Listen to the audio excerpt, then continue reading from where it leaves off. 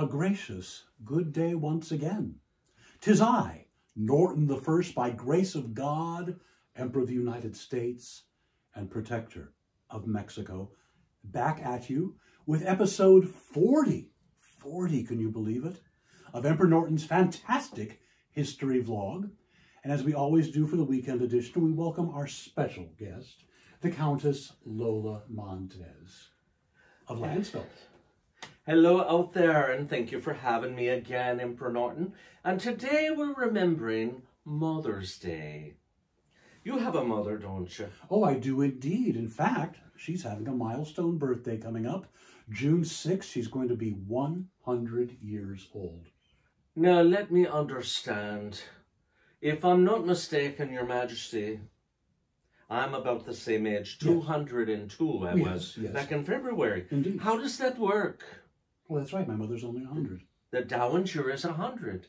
I'll have to talk to the Dowager about that. Maybe she remembers.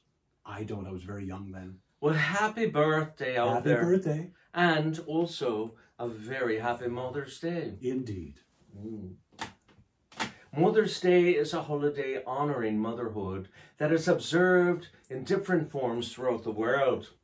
And, you know, Larry's mother had 3 children, and she named them North, South, and West. Yeah. What do you think the 4th child's name was, Your Majesty? Well, logically, that would be East. No, Larry. Oh.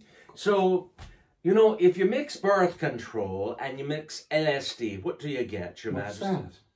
You get a trip without the kids. Oh, dear. Now, I'm reminded of the little boy that went to Sunday school, and they said, Johnny, do you say your prayers before you eat? And he says, no, ma'am, I don't have to. My mother's a good cook. Yeah. Now, then I'm reminded also of the story that one day the mother hippo and the mother kangaroo were talking, and the kangaroo mother said, I hate rainy days. And the hippo mama says, well, why is that? She says, well, because the children have to play inside. Oh, well. Now, you know, we all have our mothers, and I'm sure you'll remember things as you grow older, such as I, that all those things your mother used to say, like mine used to say to me, Lola, it's just as easy to marry a rich man as a poor man, you know, and true that. But she used to also say things like, I'm warning you, if you fall out of that tree and break your legs, don't come running to me. Oh. Now, Lola, were you a mother yourself? Well, never biologically, but you know, being a royal as yourself, we are parents to the rest of our empire, indeed.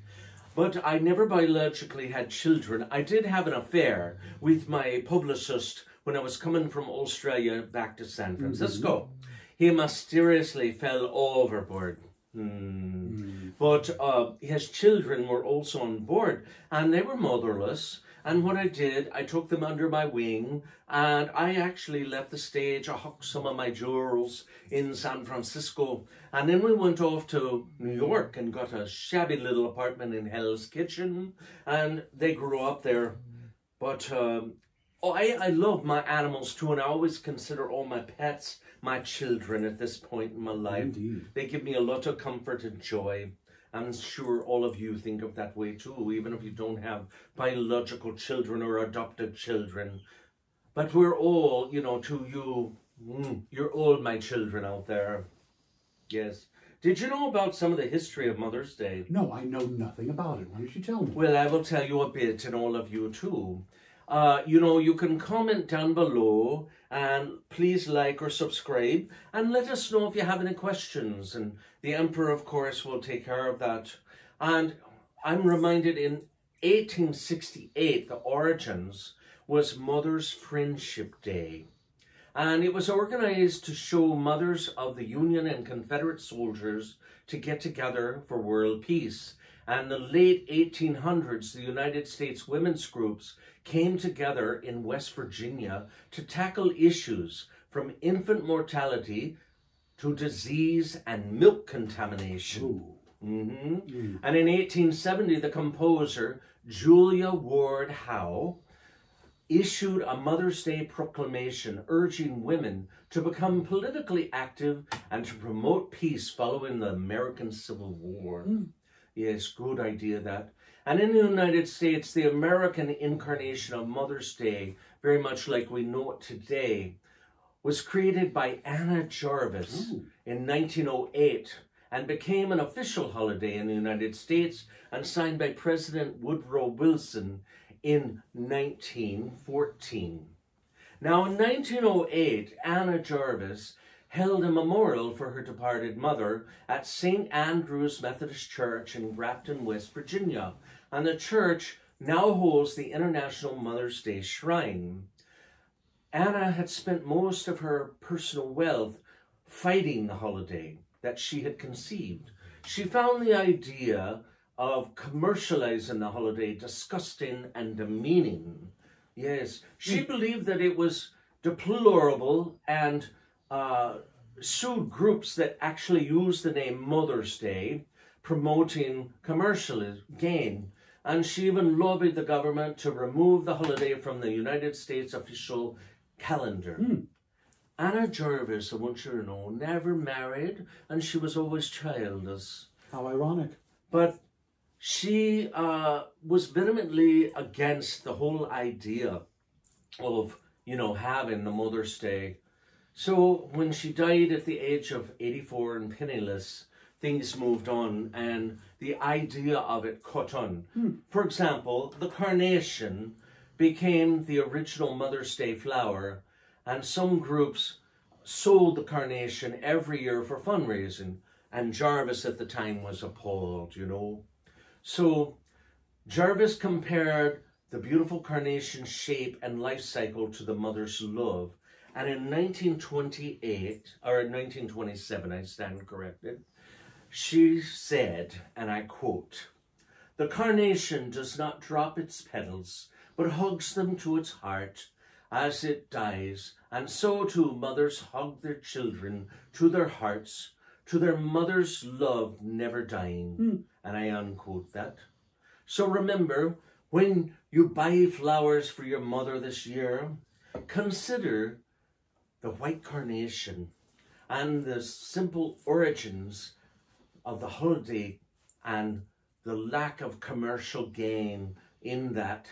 After all, it's not just about flowers, cards, candy, or jewelry. I kind of like the jewelry, though, to be truthful about that. It's about love. Indeed. And yes. Speaking of which, it's not a carnation. Oh. But we do have a beautiful white daisy for you today in honor of Mother's Day. How lovely. Thank you so much, Your Majesty. You're most welcome. Very sweet. And I understand you have a special song for us today. Yes, with a little bit of help, and perhaps you too can sing along with us there. If you're all alone about this, you might know this song, you know. M is for the million things she gave me. O means only that she's growing old. T is for the tears she shed to save me. H is for her heart of purest gold. E is for her eyes with love light shining. R means right, and right she'll always be, always be.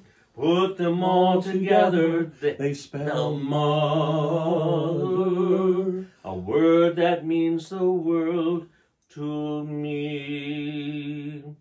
M is for the mercy she possesses.